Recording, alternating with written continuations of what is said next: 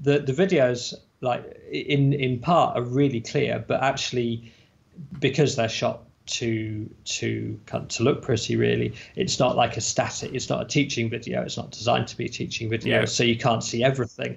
And it actually must be really frustrating for people at times, because like the lovely pretty close-ups show you some parts beautifully, but kind of if you were just trying to use them to learn, it would definitely be a bit frustrating. At some stage, I'll have to shoot some that are simply a static shot where you can just see everything. Well, actually, I remember I learned, because I was watching different saddle stitching videos, and a lot of it was I focused on like your video, because I'd sort of just copied what you did, like put the thread over and then like flick it over. Don't know why it flicks over, but just flick it over. And I remember there was like some parts. It's like, well, like what's he doing? Like how? I think one of the parts that it was like mind-boggling in my head. Where, do you know how you can get the stitches symmetrical on both sides? Yeah. Yeah, because I remember when there was a point where I loved the front stitch, but I didn't like the back stitch because it looks chunkier, and and I was looking at that Lloyd wall. I was like, how did he get it like both sides? And it was like, oh, so frustrating. And then I think I managed to find a way to do it. I know that there's a part where you line the leather on top of the other leather, and you get the stitch lines, like you line them all up. Yeah.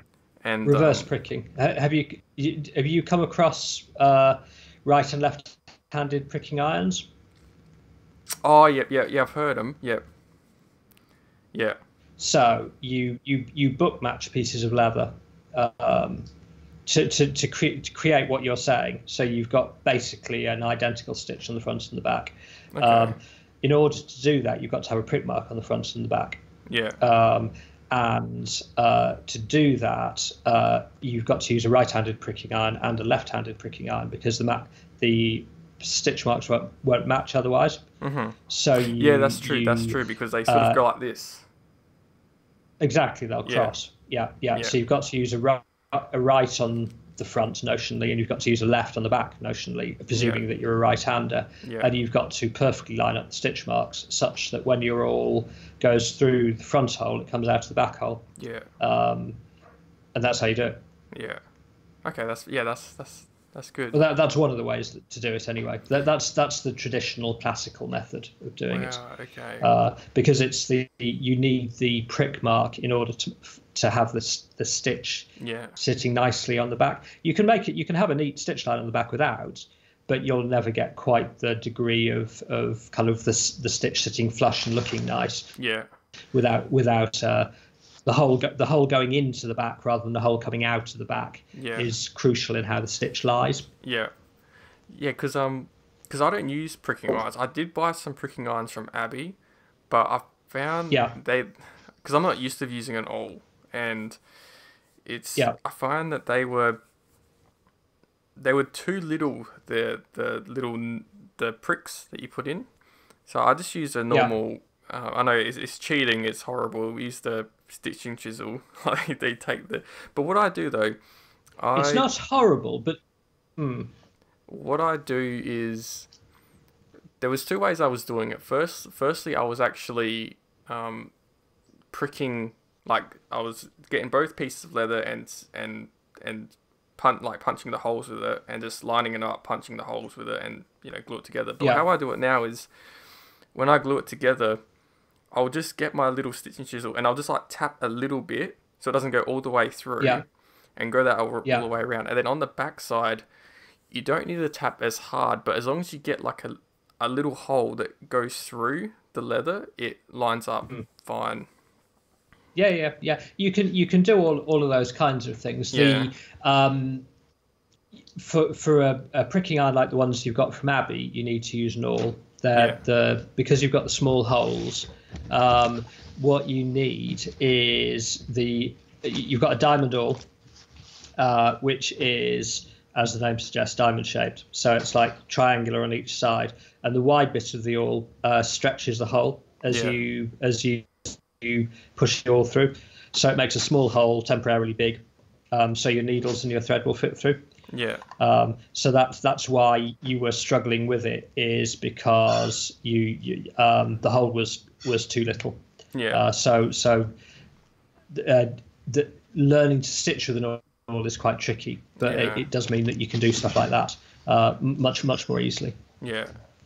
Do you need a smaller awl for it? Because I think I got the 3.1 millimeter in, like, I think it's like the 2.8 or the, yes, I think it's the 2.8 9 stitches per inch or something like that. Do you need a smaller awl for that, or a smaller needle? Yeah, well, the awl should be about the same size as the hole that the pricking iron is making. You don't want to physically make the hole bigger. You just want to widen it slightly so your needles will go through. Yeah. So probably relatively small. Okay. Abby will undoubtedly sell you one. Yeah. So when you do the right to left to make it line up, is when you put the needle through, do you have to flick that piece over?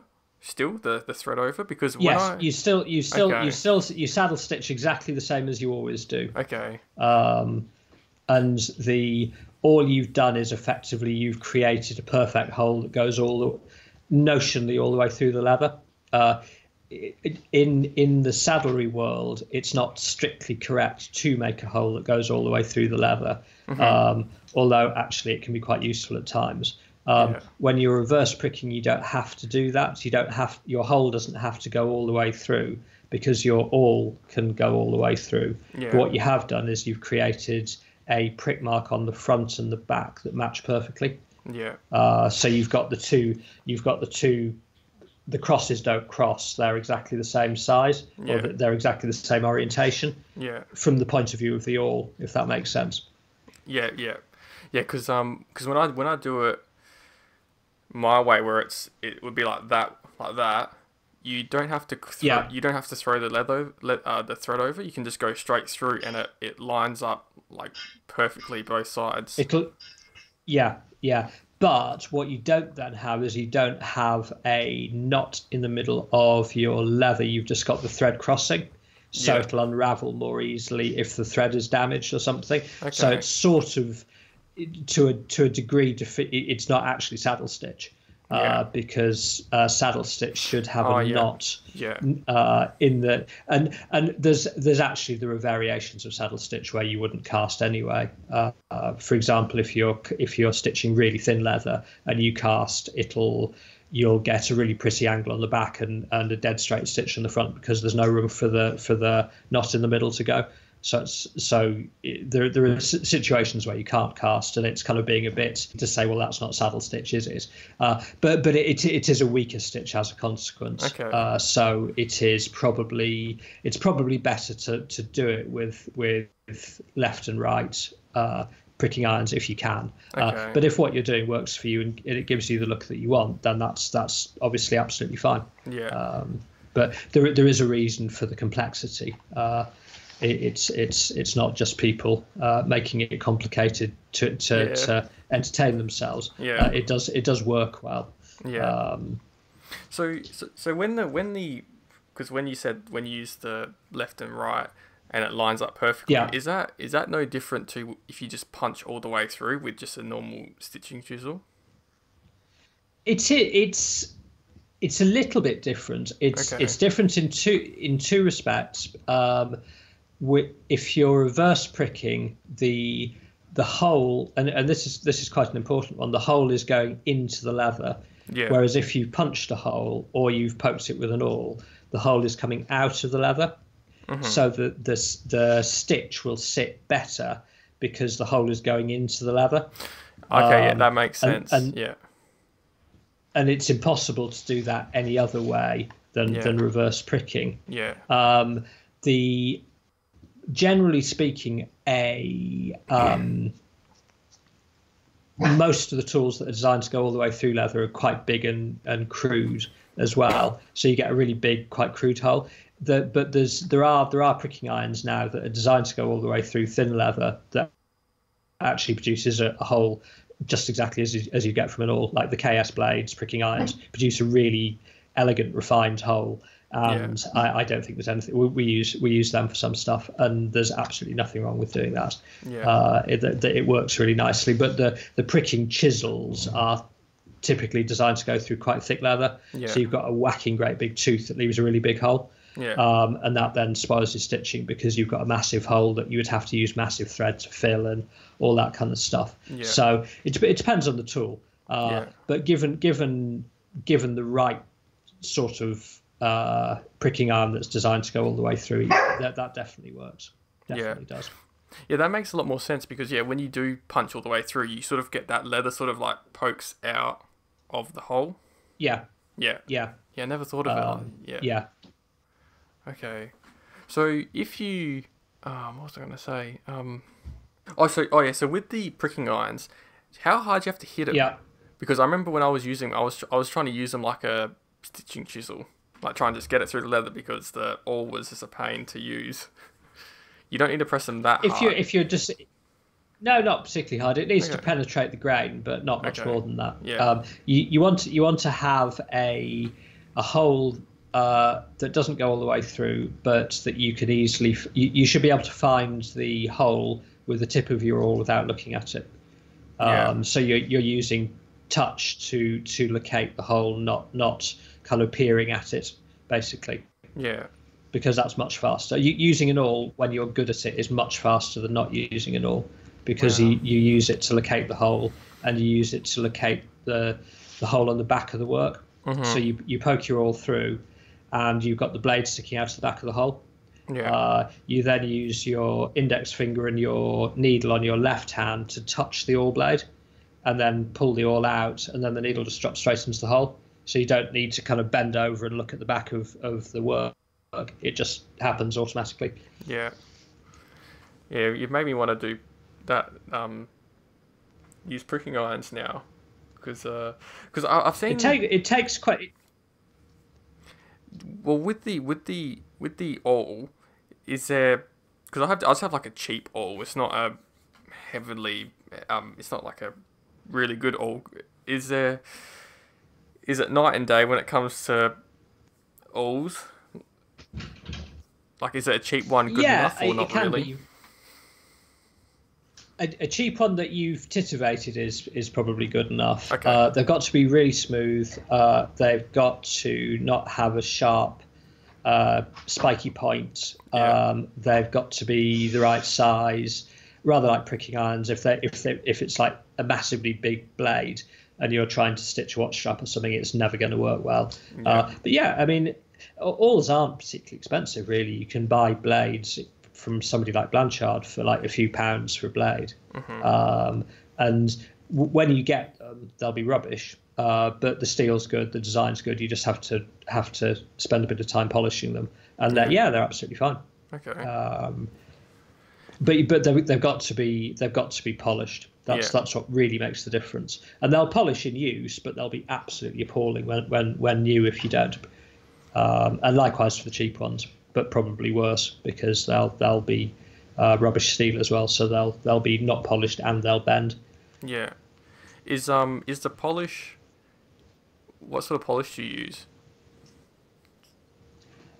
If I possibly can, I buy them already nice, to be honest, because it takes quite a long time to do. But if I bought and I always used to buy just like a sack of Blanchard all blades. Mm-hmm. You probably start off on a fine Waterstone, and because it'll help you to keep the shape, because you don't necessarily want to polish the shape away.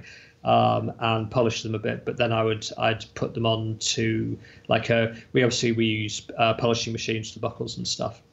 So I've got quite a substantial head start in that I can just poke it at a polishing machine and get a lot of the scratches polished out. Yeah. It makes a huge difference. Yeah. Yeah, that's one of the things why I like about people who like you who actually had like formal training in saddlery, because if it was like with cheating, like people like me who have just picked up the craft and we've learned how to make items, but you have the full background of Well, I mean, yes and no, but a lot of what I do is self-taught as well. Yeah. Nobody's taught me to make watch straps or wallets or calf belts or any of that kind of stuff. We do the basics of what we do is semantically correct, but loads of the stuff that we do, the Master Saddlers Association would have a blue fit about.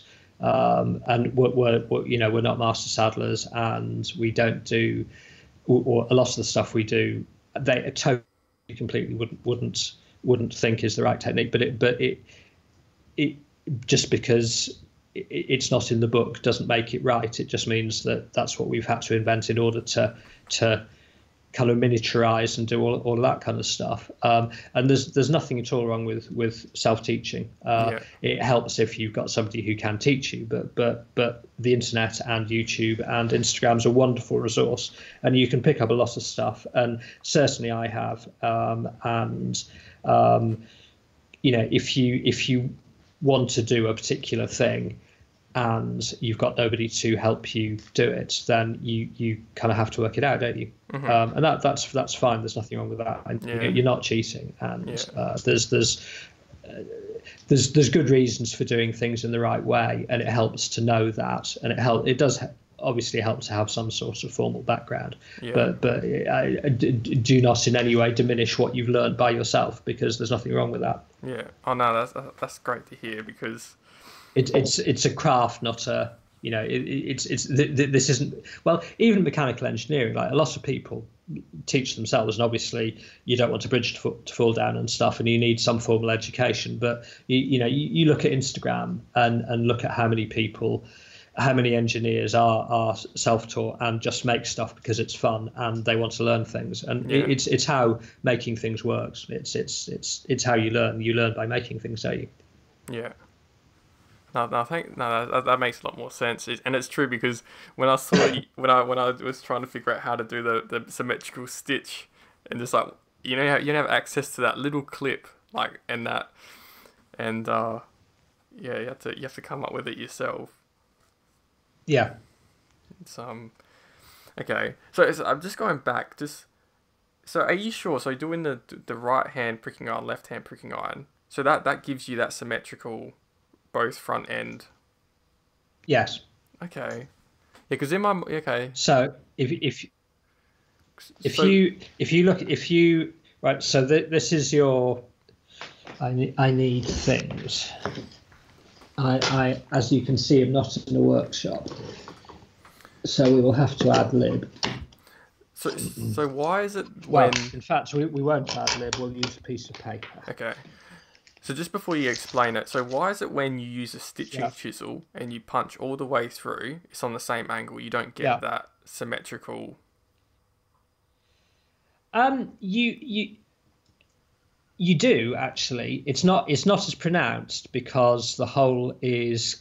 So remember, with a stitching chisel or a pricking iron driven all the way through, the hole is coming out of the leather. It's not going into the leather. Yeah. When you use a pricking iron on the front, it's going into the leather, and the going into the leatherness makes a big difference. Wow. I've never thought of that ever. It helps the stitch to sit significantly. Massively amateurish drawing coming up.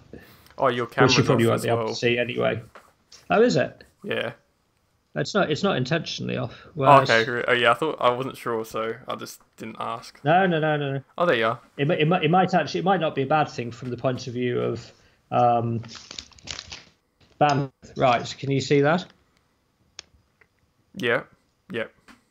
So top is right. Well, I can't, I'm not sure which way around I've drawn it anyway, but one is right, one is left. So if you visualize them folding together like that, the prick marks become mirror images of each other. And the thing with that is that both sides are pricked, so you've got a depression in the leather on both sides. Yeah. So you've done everything that you can in order to make the thread sit nicely, and that's what gives you the symmetry. If you were to prick all the way through with, for example, a KSB pricking iron, you'd get exactly the same hole it would be coming out of the back rather than going in. So you wouldn't get as nice a stitch on the back, but it would be symmetrical in as much as, well, it would be angled, and it would be consistent, and it would be neat. Yeah, because I know that it goes from... Oh, sorry, go on. I was just going to say it was... what was I going to say? You would always, presuming that you want the optimum result, you would always reverse prick if you are able to, as in it's multiple layers that you're sticking together. If it's and that you can line them up. If it is a thing that you can't do that with, for example, a watch strap, because you'd never be able to line up the holes and stuff because it's a 3D object and lining it up's functionally impossible. You can't ever line up the lining with the face because you kind of make it all in one go. You would have to use something. You can only prick the front, basically. Yeah. So you would, if you wanted as tidy a back as you possibly could, you would use basically a very refined stitching chisel, which is effectively a KSB or an Amy Young, Amy Roke pricking, or something that's designed to prick all the way through. Which a normal pricking iron isn't designed to do that. You can do it with a Blanchard or an Abbey pricking iron in a thin leather, but they're not really designed to do it. And so what you end up with is a really fat hole, because those pricking irons are like that, and they're designed to go in and stop. Mm-hmm. Whereas something like a KSB or something like that is like that. It's very, very parallel. So it's functionally equivalent to an awl going all the way through. Yeah. So with a KSB, what it means is that it's effectively creating perfect awl work. Mm-hmm. If that makes sense. Yeah. Yeah. So it's yes. It's almost like I'm interested in stitching, isn't it? Oh, I find it so fascinating, honestly. Because that's the thing. Because if the stitching doesn't look good, it just ruins the whole product. It does, yeah. I know.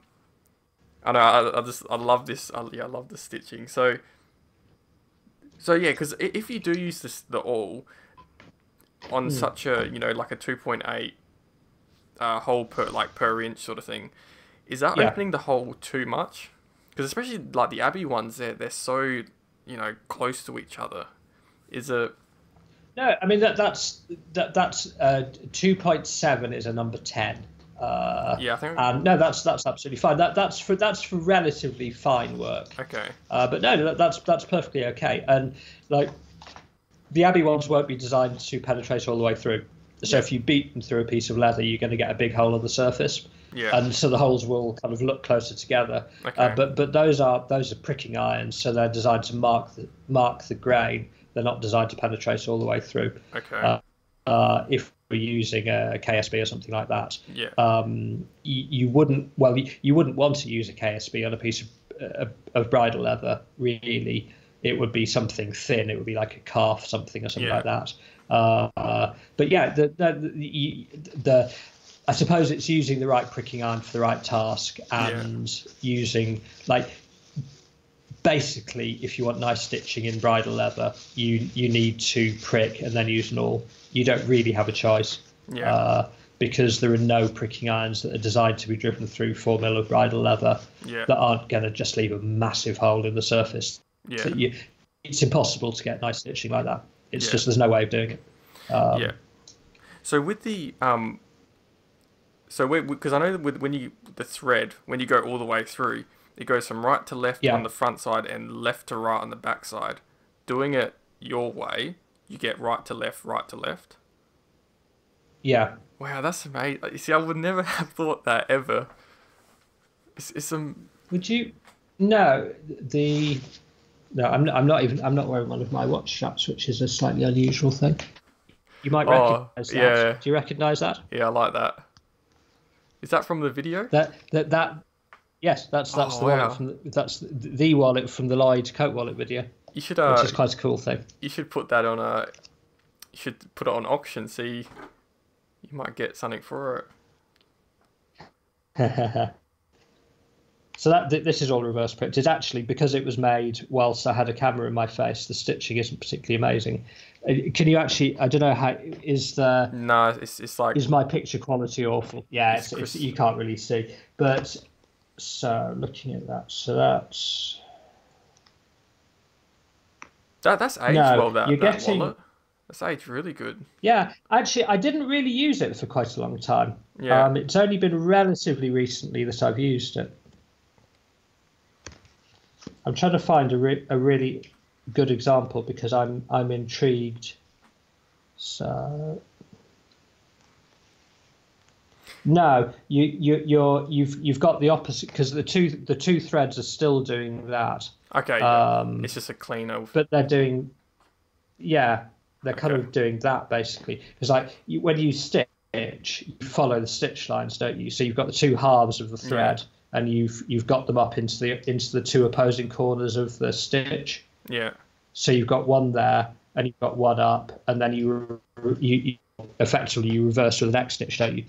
Yeah, I was making my friend a missile cover a couple of days ago, and I found that when I was pulling it like this, because there was only one piece of leather, 1.5 millimeters, I was just having some terrible time with it. Like a thin piece of leather, I find that you have to pull. If I pull straight and do like a little tug, it will make it really nice. But I find if it's like a more leather, you can get away with doing that all the way through. Thicker leather's way easier. Thin leather's really hard. If it gets thin enough, you simply can't cast at all. But there's loads of variations of the saddle stitch for different circumstances like that. And as you gain experience, you work out what's going to happen in particular circumstances, and there are lots of little compromises to make as to how you want the stitch to look. There are. It's always difficult if you want the stitch on both sides to look nice. That's the hardest situation, really, is working out how to do that. Yeah. I'm looking at this, and actually, I suspect I was talking rubbish. The stitching on both sides of this is definitely angled the same, and this was definitely stitched all the way through. Yeah, no, it definitely is. I can't show you. It's really deceiving because when you look at something from one side, you turn it round to look at the other. So the stitch angle looks like it's different on both sides. But if you do it from start off from there and then flip it, so you're looking at the stitching all the way around, it's definitely the same angle on both sides. Is it so right to left, right to left? Yeah, that was stitched by a lefty, so it's the other way around. But yeah. Wow, that's I would never have thought of that. That's okay. So when you're a left-hander, it goes from left to right.